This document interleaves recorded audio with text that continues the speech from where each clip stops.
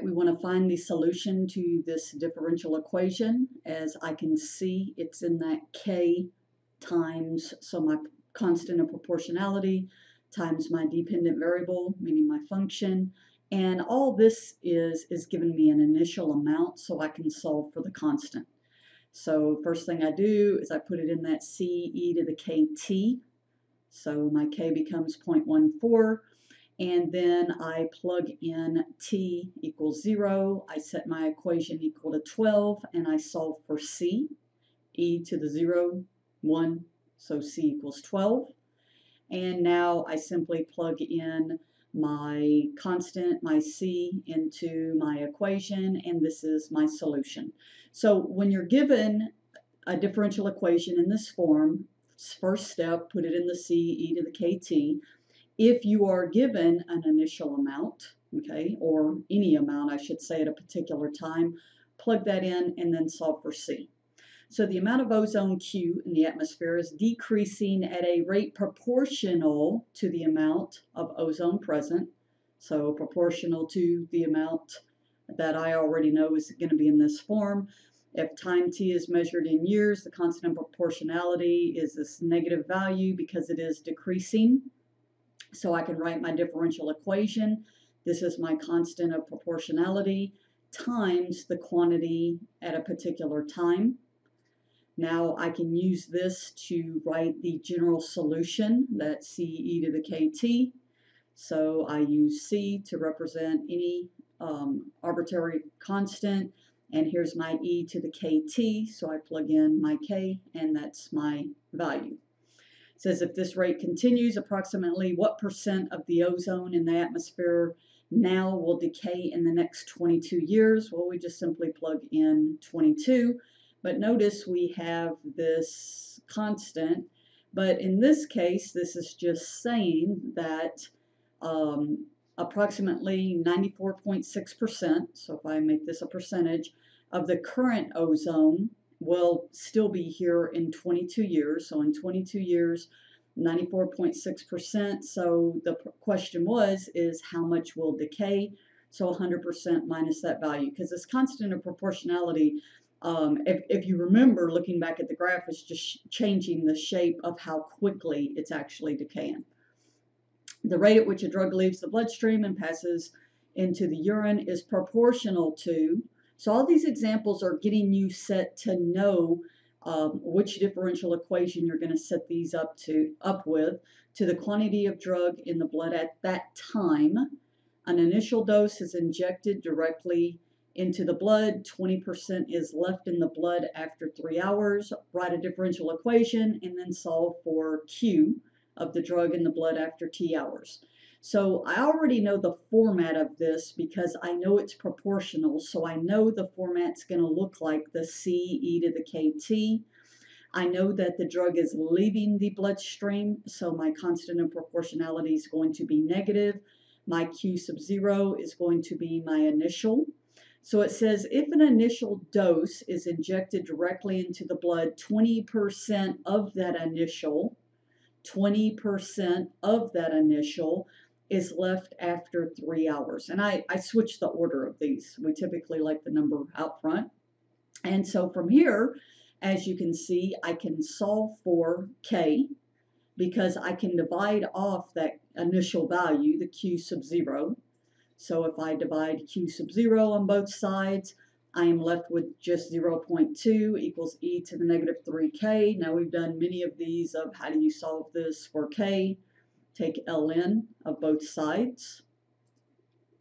So I ln both sides, which brought down my negative 3k. I divide by negative 3, and now I get my constant of proportionality. So now I actually have my k that I can use to further answer the question. How much of the drug is in the patient's body after 6 hours if the patient is given 109 milligrams initially? Remember, Q sub 0 is your initial amount. And so as I can see, about 4 milligrams. All right, a half-life, it's kind of funny because, you know, a lot of students say, well, half-lives are hard. Well, you're just taking the half, you're decreasing in this case by a factor of 1/2 over and over and over. So it says the half-life of this ingredient in Prozac is about 3 days. If a 50 milligram dose is given, when is the quantity remaining at 6.25 milligrams? So half-life, meaning it's being cut in half, okay, is about 3 days. Start at 50. How many days until you get to 6.25? All right, think about that before I just answer it. You could pause the video, try to figure it out on your own. And now as I can see, if I half the 50, I'm at 25. I half it again, I'm at 12.5. I half it again, 6.25. Well, this is happening every 3 days. So 3, 6, 9. So it takes 9 days total. We have this acid is a drug to control epilepsy. Its half-life in the human body is about 15 hours. Use the half-life to find the constant K, so we already know what that is in our differential equation. At what time will 10% of the dose remain?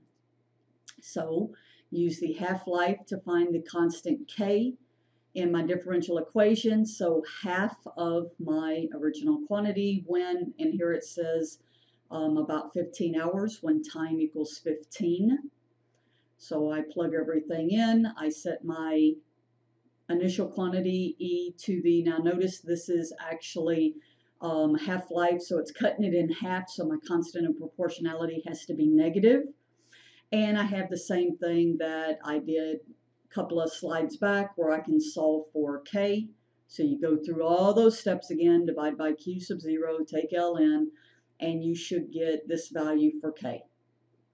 You should do this. Don't just sit there and say, because you're going to see this on the test, right? So be sure you go through all the steps. It says at what time will 10% of the dose remain? Well, 10% of what was there. Okay, so when will 10% remain? Go through all my steps again, divide by Q sub 0, take ln of both sides, divide this piece off, and then I can get my 49.84 or about 50 hours later. Oil is pumped continuously from, so leaving, so I know I'm going to have a negative of my constant of proportionality to the amount of oil left in the well. And initially, so here's my initial amount, 1.1 million barrels of oil in the well. Then, 6 years later, 500,000 barrels remain. At what rate was the amount of oil in the well decreasing when there were 600,000 barrels remaining? All right, so again, I know how to set this up because I know it's being pumped out of the well, so my constant of proportionality is negative. I can go straight to my solution, my CE to the KT. So now what I do is I just start plugging things in that I know. Initially, there were 1.1, so that's my initial amount. 6 years later, okay, 6 years later, 500,000, and this is in millions, okay, so that's why it's the 0.5. And so it says, at what rate was the amount of oil in the well decreasing when there were 600,000 barrels remaining? Now here you need to be careful because everything we've been doing is plugging stuff in over here, right? But I really need this. At what rate? So this is actually my rate that I'm looking at. So I have to figure out what K equals. I have something over here that I can solve for K.